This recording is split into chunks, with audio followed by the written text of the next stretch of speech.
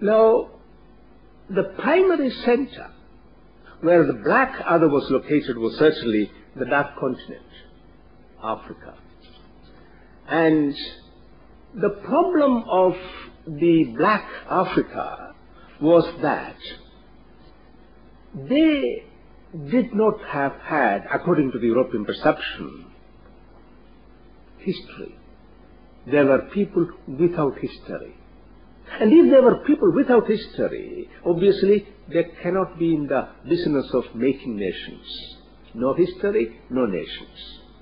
And therefore it was necessary to civilize them also.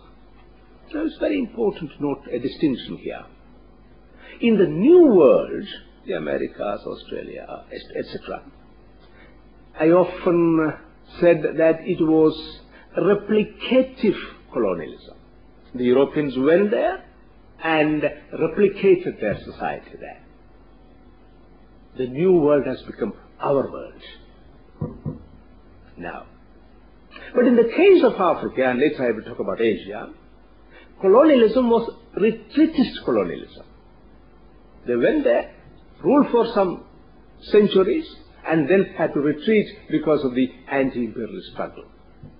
But what happened, or what is important from our point of view of the cultural globalization is, in the case of the New World, a new cultural system, predominantly European, was transplanted. But in the case of Africa and Asia, they left some cultural deposits, but did not change everything completely.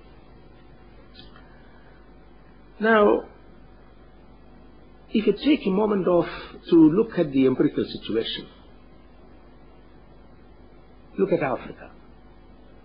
There are about, I think, 50 or so states in Africa, and a large number of them have one of the European languages as the dominant or the official language: English, French, Portuguese, etc. So you can talk in terms of an English Africa, a French Africa, a Portuguese Africa, etc. Similarly, religion.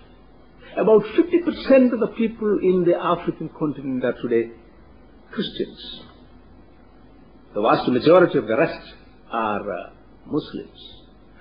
And of course, because of the Islamic influence, the Arabic language is also there. So both conquest and colonialism did bring about changes in the cultural context. I'm specifically talking about now religion and language. But unlike in the New World, you will find what comes to obtain in Africa is a curious mixture. A mixture in terms of European culture, Islamic culture, and local. In many places it is some kind of a syncretic culture. Again, I'm trying to hammer out the point. You cannot really think in terms of the world culture as one slice. There are various permutations and combinations, to recall what I have said earlier.